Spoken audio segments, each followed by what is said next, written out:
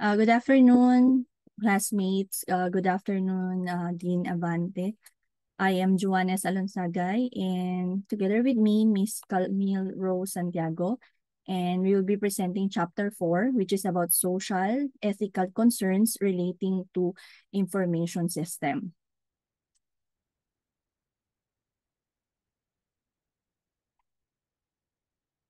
So for this topic, our learning outcomes, number 1, what political, social, and ethical challenges are brought up by information system? Number 2, what specific conduct of rules can be utilized to direct moral choices? Number 4, why do the internet and modern information system technology make it harder to safeguard people's privacy and intellectual property? And then number 4, what effects do information system have on daily life? So first point is understanding ethical and social issues related to system. So ang pinaka-key factor dito is about the ethics. So ethics are the principles of right and wrong individuals acting as free moral agents used to make choices to guide their behavior. So with ethics, so ito yung ating consideration, ito yung nagiging guidelines natin when kung paano tayo mag-make ng decisions. So ano ba yung right behavior, ano ba yung tama at mali. So with the information system, yung pagdating ng information system, it tries new ethical questions for both individuals and societies. So because of information system, nag-create kasi siya ng mga opportunities na nagpo-brought ng intense social change. So ethical, social, and political issues are closely linked. So introduction of new technology has a ripple effect in the current equilibrium. So because of this new technology, so nag-create siya ng new ethical, social, and political issues. So which is kailangan siyang harapin ng isang individual in a social and a political levels. So both social and political institutions are require time before developing new behaviors, rules, and laws. So before pa magkaroon ng technology, before pa ma-develop or ma-invento yung technology, meron na tayong existing rules, meron na tayong existing laws. Pero dun sa pagdating ng technology, na-interrupt siya. Hindi naman sa na-interrupt, pero dahil bago yung sistemang to, yung tinatawag nating technological system, kailangan nating mag-create ng mga bagong rules, ng mga bagong laws para mag-govern doon sa society.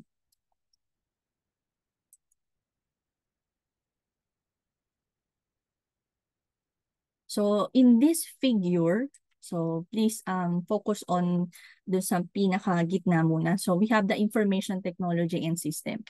So sa pagdating ng information technology system, nagkaroon ng mga issues. Hindi lang basta issue, ethical, social, and political issues. So sino yung naaapektuhan niya? Yung individual, yung society, yung ating civil or yung ating mga rules or yung kung anong nag-governing rules na meron or nag-i-exist. At dahil dyan, yan, nagkaroon din ng mga tinatawag na 5 main moral dimensions. So itong mga moral dimension, ito yung mga sanhi nung ethical, social, and political issues. So ano ba yung pag sinabi nating moral dimension, ano bang ibig sabihin nun? Ito yung nagiging aims natin, yung reason natin to do something or to take action on something. So dahil may issues na tayo at sino yung naaapektuhan niya, so napo-form itong 5 moral dimensions. So kailangan makapag-set tayo ng information for rights and obligations, magkaroon ng property rights and obligation, yung magkaroon ng proper system, quality system, at makakapag-produce tayo ng quality life or quality of life. And yun, magkaroon tayo ng responsibility, yung accountability and control with the situation.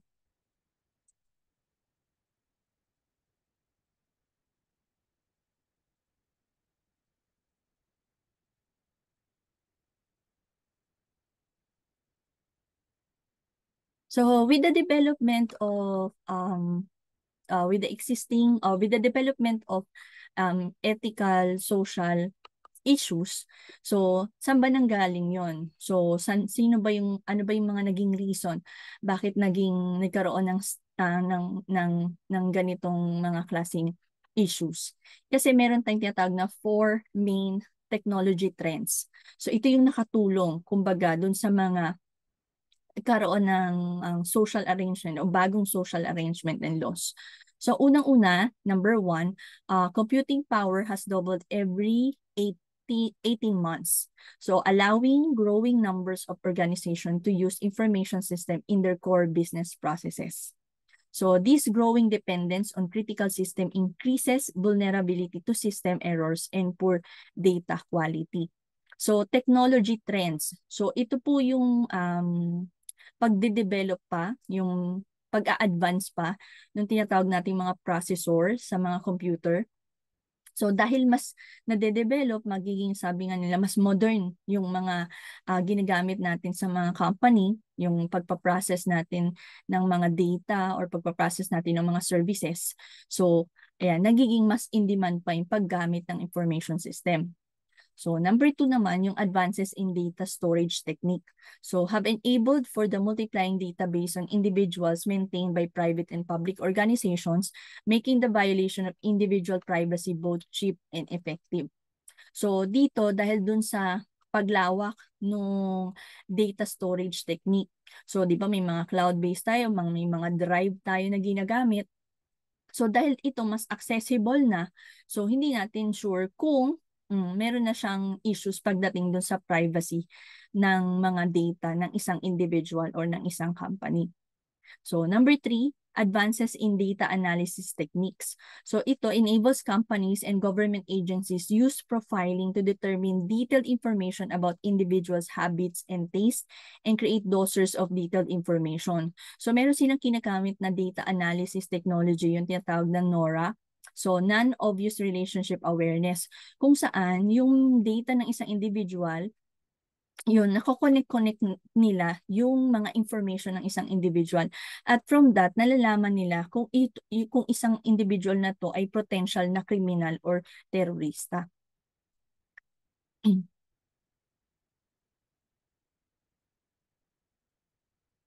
So number 4, advance in networking.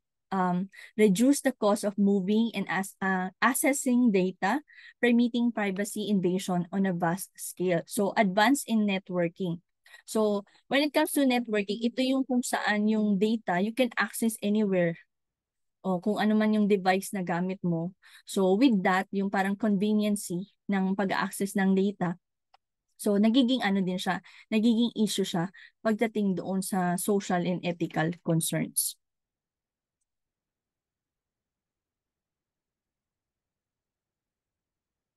So, what are the ethics in technological society?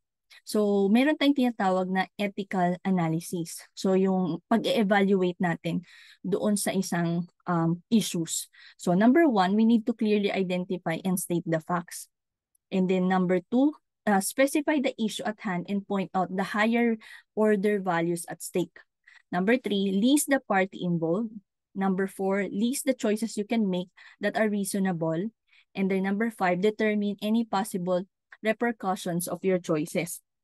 So with ethical analysis, kaya from the word analysis, so ini-evaluate natin yung scenario. With this 5-step procedure, nagiging useful siya para ma-determine or ma-analyze natin yung sitwasyon at makahanap tayo ng possible solution doon sa scenario or doon sa situation. And also nagiging guideline siya when it comes to decision making. So, meron din tayong pwedeng pagbasihan pagdating dun sa tinatawag na Candidates Code of Ethics. So, ginagamit din natin to sa pag-analyze ng situation. Number 1, yung tinatawag na the golden rule. So, dito sa the golden rule, we treat others how you would like to be treated. So, dito iniisip natin na yung sarili or inilalagay natin yung sarili natin dun sa sitwasyon ng ibang tao. So from that, yan, makakapag-reflect tayo paano kung sa akin nangyari yon. So with that, nakakaisip tayo ng possible choice or proper choice pagdating doon sa scenario. So next one is number 2, according kay Immanuel Kant's categorical imperative, wrong for any individual, it is wrong for everyone. So dito naman, kino-consider natin na kapag mali na siya sa umpisa, or mali na siya sa isang individual, bakit pa kailangan pa siyang i-spread kung mali naman talaga siya? So parang from that na bablock na natin yung ma-contaminate or mag-spread yung something wrong. And then number 3, according kay Descartes' principle of change, if an activity cannot be performed repeatedly, it should not be performed at all. So according sa kanya is it when it comes to behavior. So if a behavior is continued, it may first result in a tiny alteration that is acceptable, but eventually bring about unacceptable modification. So it might be said, once started down a slippery path, you may not be able to halt in everyday speech. So dito kailangan ng total control. So number 4, yung follow the utilitarian principle and take the activity that results in higher or larger value. So dito kino-consider natin ano yung mas practical. So tinitignan natin dito kung ano yung isang bagay na magkukos siya ng higher value.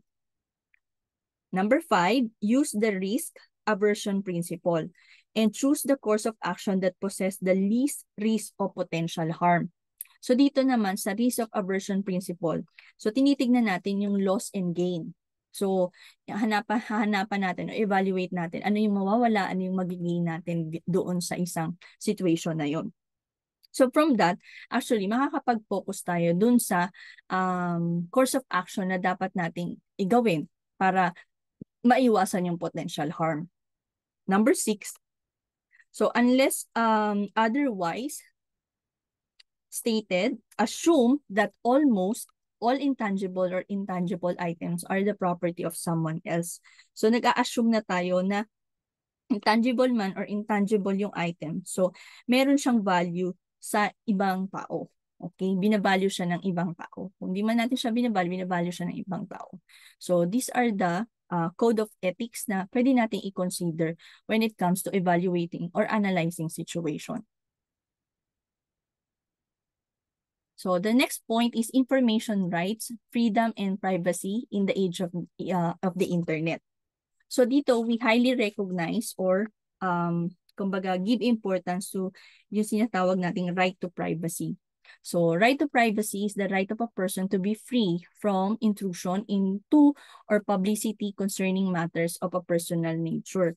So itong right to privacy, hindi na daw ito nangyayari sa totoong buhay or hindi na kumbaga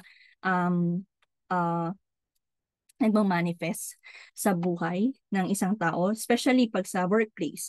So sa workplace, meron ng privacy concern pagdating doon sa mga high-tech surveillance cameras or surveillance methods ng isang organization. Meron din dito ini-include yung mga electronic monitoring, yung mga kumbaga technology attendance checking. Now, with the use of the technology, mga attendance checking. So individual privacy rights are at danger because information technology and networks make privacy invasion easy, affordable, and profitable. So, pinipresent nila na it's part of technology and development ng isang organization, pero yung information mo as individual, nandoon sa kanila. Like for example, yung time in, time out sa mga offices gamit yung thumb mark mo. So naka-register na agad doon yung ano mo, yung thumb mark mo. So identity mo din 'yon. So nasa kanila na yung information na 'yon. So there are many challenges pagdating dun sa privacy on the internet. So especially websites. So website keep track of a person's online activity, including their searches, the websites and pages they visit, the online material they access, and the products they browse or buy. So nare-record yung lahat ng sinesearch natin sa mga websites. Kahit nga sa mga social media account So, nare-record yung mga pinupuntahan natin, kung ano yung pinapanood natin, kung ano yung sinesearch natin, naka-record lahat. And usually, ginagamit din nila yung data na yun para mag-recommend ng mga same content para you keep engaged doon sa internet. So which is, yun yung nagiging challenges yun kasi nagiging issue siya kasi yung sa pagbabrowse mo pa lang or sa mga tinitignan mo, nagiging kinukuha siya as data nung website. So I have here short video regarding privacy on internet. I heard a saying that if you're not paying for the product, then you are the product. Absolutely. It's absolutely true. That's Alan Henry from lifehacker.com. So first off, Alan, why should we care about internet privacy? Every time you click from one website to another, you click on a link to go to the next page, that's information that people are collecting about. That kind of information that you may think is meaningless is the steam that powers a lot of companies. Oh, so if I don't want my personal info to be used by other people to make tons of money, what can I do? The first step is really for people to understand the transaction that they make when they get something shiny and new that's free. So when you sign up for a new account at whatever service, read the terms of service at least as much as you can. What is it that you're giving up? Could you give me an example? Like, what if I sign up for a photo sharing site? Well, congratulations. Those photos are now owned by that company and they can be used in advertising efforts, even if those are photos of you and your family.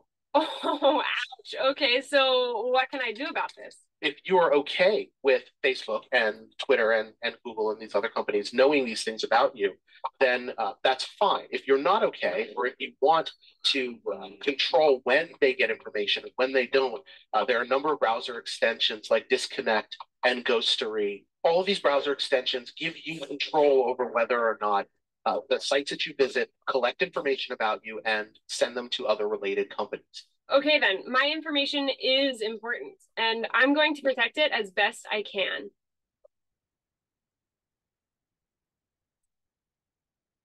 So next one is, what are the property rights or the intellectual property? So we need to know kung ano yung ating mga rights pagdating dun sa pag-safekeep ng ating mga personal data. So first is we need to know yung pagpapatents ng mga original na gawa natin or identity natin information. Paglalagay ng copyright. So ito yung legal privilege to guard intellectual property creators. So para hindi siya ma-duplicate or ma-copy. So commerce or trade secret. So ito yung pagsiset natin na ng information na nagiging secret siya or hindi siya dapat agad-agad i-share or may legalities na hindi mo to basta-basta mapapublicize yung information na yon. And then yung alam natin ng mga legal protections. So to know more, let's watch this next video.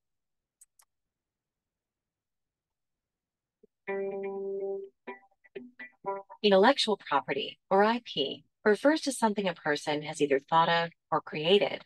Some examples of IP include designs, processes, songs, logos, discoveries, symbols, and even brand new varieties of plants. IP belongs to the person who thought it up or put the work into creating it. They get to decide who makes it, how and where it's used, and who can sell and profit from it. But how can thinkers and creators keep their IP safe from misuse by others? After all, in a digital world, it's easy to copy an idea or a design. Luckily, there are laws in place to protect IP once a person is ready to go public with it. There are 4 major paths to legal protection. Applying for a patent. Patents cover things like inventions, new processes, new machines, and new ways of manufacturing things. Applying for a copyright. Copyrights protect works like art, music, writings, movies, and even software. Using a trademark to cover unique branding and identifiers like business names, logos, slogans, mascots, and more. Keeping something secret. Trade secrets make sure that things like manufacturing processes, formulas, and compilations of information never make it into the wrong hands. Getting these protections in place may seem difficult or time-consuming at first, but protecting yourself is well worth the time and effort, and it's not as hard as you may think. This is where technology transfer, or T2, comes in. T2 helps negotiate the use, sharing, and assigning of IP so that companies and individuals can use government technology, or a joint project between the government and private sector can take place. T2 can make it easy to license a patent or share confidential information so both parties can help each other solve problems or create new products.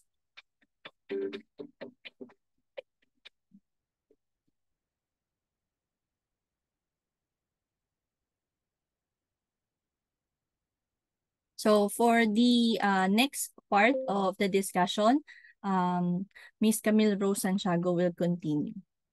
Thank you for listening.